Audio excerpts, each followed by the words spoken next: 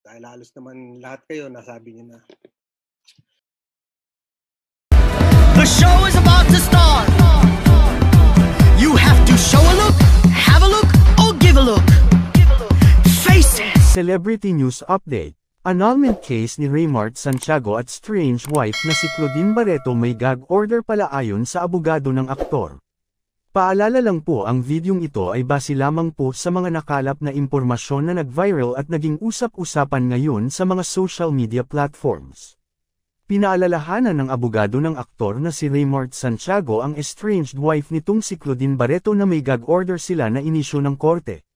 Tungkol kasi ito sa naganap na panayam ni Claudine sa vlog ng TV host na si Luis Manzano na, Luis Listens. 3 araw na ang nakalipas at sa kasalukuyan ay nasa 937,000 views na ito. Base sa ABS-CBN News ay pinadalhan sila ni Raymart noong Biyernes, January 5, ng official statement mula sa abogado niya. Nakasaad sa sulat ay, "We will not address, dignify, or respond to any statements made by Ms. Barreto regarding our client, for doing so is a breach of the gag order issued by the Honorable Court where the parties, case for nullity of marriage is undergoing trial." The gag order dated September 20, 2023 of the Honorable Court directed that the parties refrain from expressing in any form, making any defamatory statement or comment, or answer questions pertaining to the other party, and from publicizing the same through print, broadcast media, or digital media. This gag order remains to be binding upon the parties. Sabi pa sa nakasaad sa statement, Section 12 of Republic Act No. 8369, the Family Court Act of 1997, has provided for the confidentiality of court proceedings in child and family cases.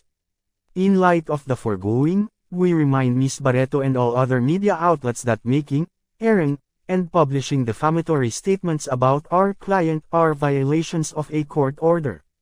Nobody is above the law. Let this be a stern warning that Ms. Barreto's act of making false, malicious, and defamatory statements about our client are flagrant violations of the gag order issued by the court where the nullity proceedings are pending. We will ensure that all legal actions will be taken to protect our client's rights. The truth regarding the matter will come to light in the proper forum.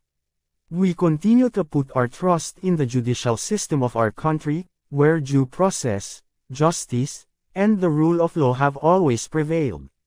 Samantala, ikinasal sina Claudine at Raymart noong 2004 at nagkahiwalay ng 2013 at nagkaroon ng 2 anak na sina Sabina at Santino. Ano ang masasabi mo dito? Magkomento lang po, at para sa susunod na balita huwag kalimotang mag-like, share, subscribe and click the notification bell para laging updated sa susunod na balita.